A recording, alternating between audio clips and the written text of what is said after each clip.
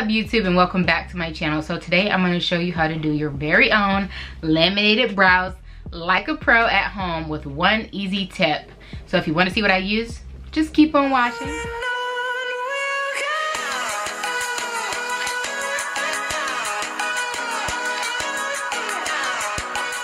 Alright, you guys, I am going to let you in on the world's best kept secret on how to perfect your brows like a pro. And this is a method that I came up with because as you can see, I actually do have, you know, some kind of brow. And so most people just draw theirs on because, you know, they over pluck their brows, over tweeze them, whatever. But me personally, I like to actually use this to shape my brows. And this is just the finishing touch, like little, it's like $10 from Walmart, but it like helps me shape my brows. That way I'm not over plucking them and they will actually grow back in. So let's just get started on how to actually get your brows to look good and look like the Instagram models like a pro, but on a budget, okay? All right, you're gonna need some bomb edge control. So the one I use is from True Doll Vanity, and it's Doll Control Maximum Hold for natural and relaxed hair, and it is hair gel. So this one, it looks black, but it's actually clear. And I just take my little e.l.f. spoolie brush and pencil, and I will, actually let me clean this off because it has some from last time. All right, so this is the spoolie brush that I use. I just dip it into the edge control just a little bit, and then I will proceed to brush my brows up. So this is what you typically do before you start filling in your brows with, like, you'll typically use a brow gel, but for me, a brow gel will not hold my brows in place all day.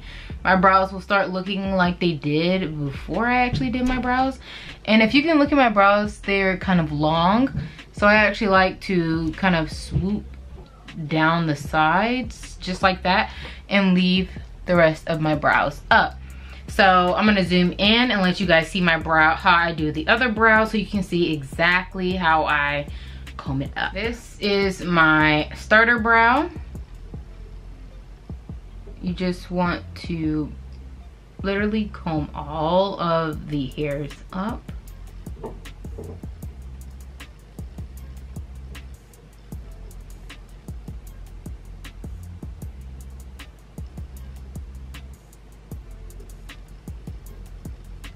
And then if you need to grab a little bit more, I didn't really grab a lot this time.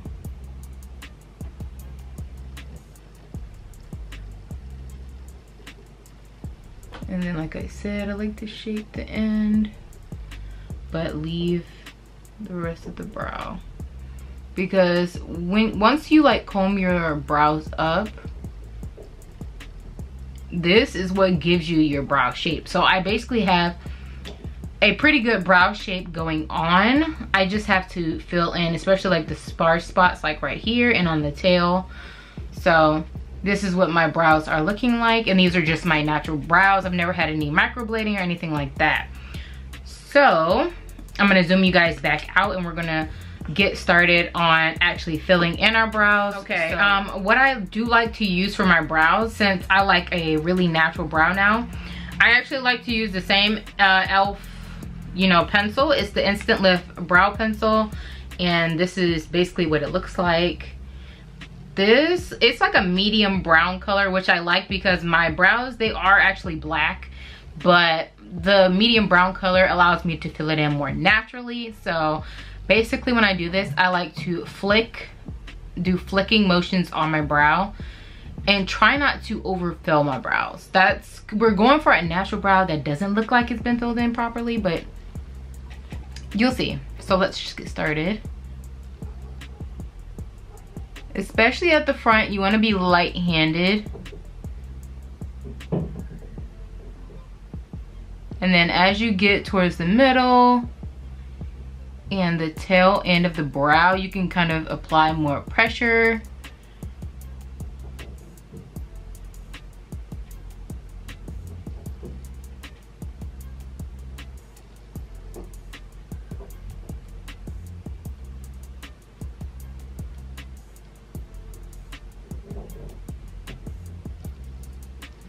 and that is how you get a really natural brow.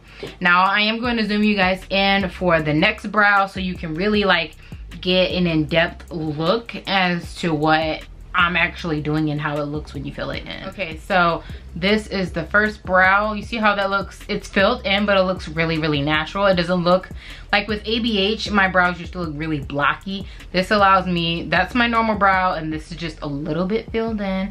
We are going to clean up our brow, and you will see how pretty it looks, and it looks more like a natural brow instead of, you know, something that it's just looking a hot mess.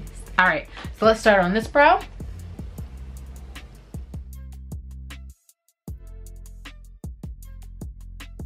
Almost like I never filled it in to begin with. And that's what we're going for when we're doing our brows. Okay, so next we are actually going to, I like to add just a little bit more of that, edge control on top of the brow to make sure that it stays in place. And sometimes this is where you can go in and kind of, you know, fix any over shading you might have done before you get to cleaning up your brows. My brows are pretty set in place already because this is a pretty good edge control, but for video purposes I'm gonna go in again with just a little bit.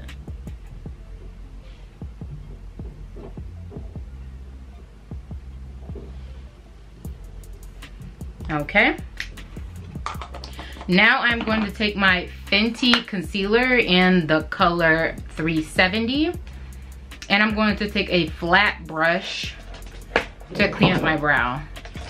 This flat brush from MAC, oh no, it's from Morphe, and it's the M432 brush, and I'm just going to grab some of this, just like this, get it on here, and proceed to clean up my brow.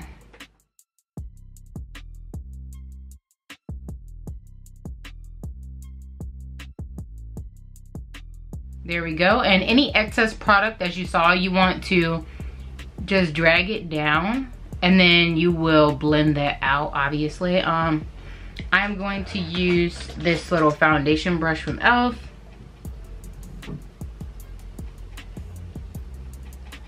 and just blend it out. And as you can see, it doesn't even look like I have any concealer on under my eye. And this will actually allow you to go, if you have like very flawless skin, I obviously have some imperfections like we all do, but if you have very flawless skin, you can do your brow the way I'm showing you, and then you can just go out the house, sis, because look how natural my brow looks. It doesn't look like I've filled it in. It doesn't look like I've done any microblading, even though that microblading be coming out flawless, but like that price tag, sis. This is a good way to like faux laminate your brows without actually having to go in and do it, or even buying the at-home kits, because that can just be annoying in and of itself. This is a cheap alternative for products that you already have at home, and you can just make double uses out of. I love a multi-purpose item, okay? Because ain't nobody trying to have 30 items to do one look, period.